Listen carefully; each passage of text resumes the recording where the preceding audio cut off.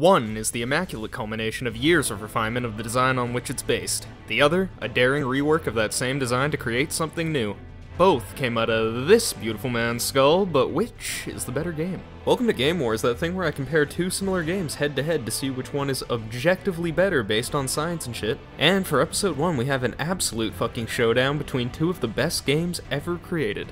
Elden Ring versus Sekiro. The way this works is we compare two similar games based on categories that are important to the design of said games. In this case, Elden Ring versus Sekiro, those categories are going to be 1. Combat system, 2. Difficulty and fairness, 3. Boss design, and 4. Level design. And at the end we give each game a percentage rating out of 100, which is functionally the same as rating it out of 10, but I am my own unique woman. Okay. Let me start by stating the obvious. These are both From Software games, meaning by default they have better combat systems than any other action RPGs. But just because we're basically talking LeBron versus Jordan doesn't mean that one isn't slightly better than the other. But I'm getting ahead of myself, so let's break down why first. Variety. At first glance it appears that Elden Ring wins this subcategory by a mile. You have a choice of like 8 different weapon types and an average of around 6 variants of said types in the game. But after messing around with almost all of them, I found that they play way more similar to each other than expected. Say you're using curved swords for example, you'll be approaching encounters the same way as somebody using straight swords. Say you're using colossal swords, you approach encounters the same way as somebody using great hammers and to some extent even great swords. The only truly unique weapon class in the game is staves, and if you use magic, just know that King Mizzy is very disappointed in you, you fucking casual. I'm just kidding, play these games however you want and fuck anyone who tells you that you're playing them wrong. Anyways, the wide variety of weapons in Elden Ring is appreciated, even if they do play similar to each other. The weapon arts and talismans allow for enough variety to make each type viable and fun. Now, let's look at Sekiro.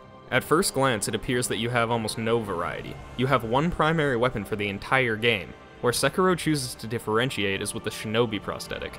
Almost every boss encounter in the game is designed to be affected by at least one of the variants, sometimes more, and there's only a couple exceptions. For example, the Lady Butterfly fight is made faster and easier by throwing the ninja star at her when she does her high wire act, causing her grab to be interrupted. Or using the spear on the Guardian Ape in Phase 2 to pull the centipede out for huge posture damage. That being said, you have to experiment in order to find these things out. Where this system falters in Sekiro is for the first few hours of the game, the prosthetic is fucking worthless. Unless you find the fire barrel, which is in a really obscure spot, causing a lot of people to just kind of forget about the prosthetic in general for their entire playthrough. They should have made the fire barrel a lot easier to find so that everybody could have used it against the Chain Ogre and realized that this thing is extremely useful if used correctly. So, on one side you have Elden Ring with plenty of variety on the surface, which narrows in scope the more you understand the game. And on the other, Sekiro, which does the opposite, appearing very restricted at the beginning and becoming more varied the better you understand the game. Both systems have their strengths and weaknesses, and I find myself reluctant to give either game the point here, considering how close it is and how dependent it'll be on the player themselves. Let's just call this one 1-1 and move on. When Sekiro first came out, I remember how bullshit everybody thought it was, myself included. This is because we all hit that dodge button more than Amber Turd hit Johnny Depp and didn't deflect a fucking thing. Once it clicked with me that that just isn't how you play Sekiro, the game suddenly became not a piece of shit. But Fanta, did the game become easy once you figured it out? Are you on fucking glue? No, this game is extremely hard, but it's also extremely fair. If you know the fights in this game, you can do them flawless every time. Don't get me wrong, it takes a ton of practice to do it on each one, but it is doable. The reason I bring this up is because Elden Ring does not share this strength. Some of the boss's attacks in endgame hit consecutively so fast or for so long that sometimes damage just becomes completely unavoidable. And since bosses at endgame deal such insane damage, taking 1 or 2 hits can shred you instantly. The worst offender without question is the Elden Beast. It doesn't even have to chain attacks to become unavoidable, all it has to do is this stupid shit. What? Who did this? I want names. Furthermore, the difficulty curve in Sekiro is much more satisfying, starting at pretty hard with Gyobu and gradually elevating to fuck you at Fire Demon, who I find way harder than Ishin by the way, but I'm getting off track. Point is, Elden Ring's difficulty curve looks a little bit more like this. Not very curve-like, ladies and gentlemen. Now, obviously Elden Ring is like 4 times the size of Sekiro and much less linear. That, along with the differences in how you level in the two games, makes Elden Ring much harder to balance, and they still manage to do a passable job of it while keeping the insane size and freedom of the game, which is extremely impressive in itself. Regardless of my respect for From Software for pulling off a game of Elden Ring's size, there's no denying that Sekiro is the much more balanced game. But what about the level of difficulty itself? My first instinct was just to say that Sekiro is the harder game, but it's not really that simple. Sekiro is the harder game if you understand the tools that Elden Ring offers, but if you don't, Elden Ring can seem just as hard.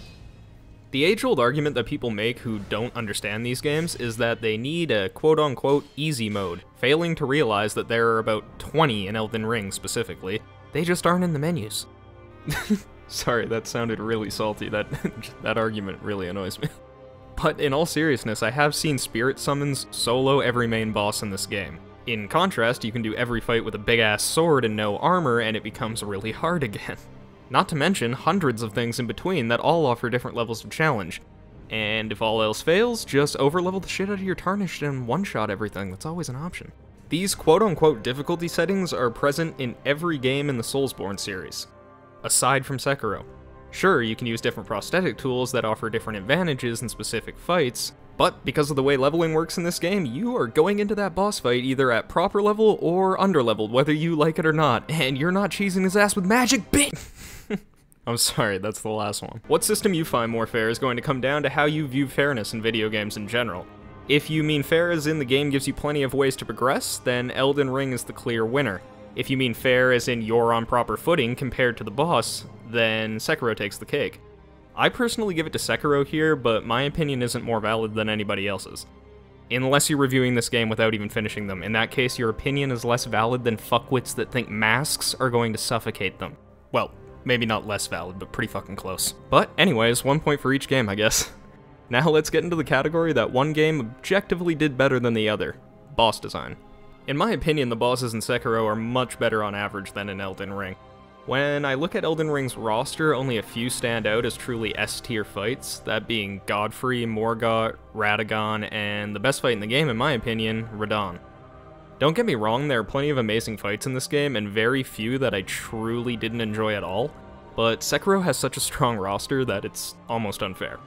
The S-tier in that game, in my opinion, are Genichiro 2, Ishin the Sword Saint, the Emma Ishin combo, Guardian Ape, Divine Dragon. I know the fight's super simple, but it's also really fun, and I mean, just look at this guy. It's really fucking cool. I would even say Gyobu belongs on that list, and then the two best fights in the game, in my opinion, are Owl Father and Great Shinobi Owl. That is a stupid amount of top-tier bosses for one game. Sekiro also has a few stinkers, though, don't get me wrong. Snake Eyes is a fucking disaster, and Palace Bowl sucks my ass like a vacuum powered by a black hole. Ape Duo isn't the best, and Folding Screen Monkeys are the embodiment of fucking tedium, but other than that, all good. I think the reason for this is, again, because the devs had way more control over the state in which you fight these bosses, allowing them to be way more tuned.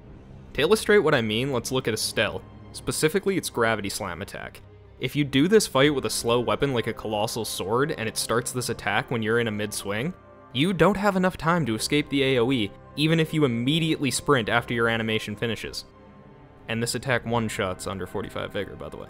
This is just one example of a boss mechanic not working with certain options the player has to approach the fight. The visual variety of bosses, on the other hand, skews more in Elden Ring's favor. But the funny thing about that is, Sekiro's still stand out more in my mind despite playing through Elden Ring 5 times in the last month and not playing Sekiro for almost a year prior to getting footage for this video. I think the reason for this is because the movesets the bosses have in Sekiro have way more variety on average than Elden Ring's. It took my dumbass a while before I realized why, but what I came up with is it comes down to the way that you avoid damage in each game.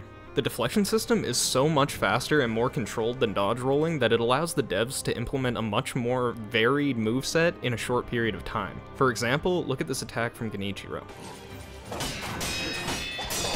You just dealt with like 5 swings in the same amount of time it takes to roll once in Elden Ring, the result being one of two things. Either the combo bosses can do in Elden Ring are way less complex than in Sekiro, or they have the same level of complexity, but it takes way too fucking long to finish because the devs need to give you enough time to roll within said combo. Or, I guess, option 3, which is just damage becomes unavoidable, and, you know, they did do that one a few times. At the end of the day, I give boss design to Sekiro hands down. But if Sekiro has the stronger boss lineup, Elden Ring, without question, has the better world design. I think this one's pretty obvious, so I'm not going to spend a huge amount of time on it, but I definitely did want to praise Elden Ring here.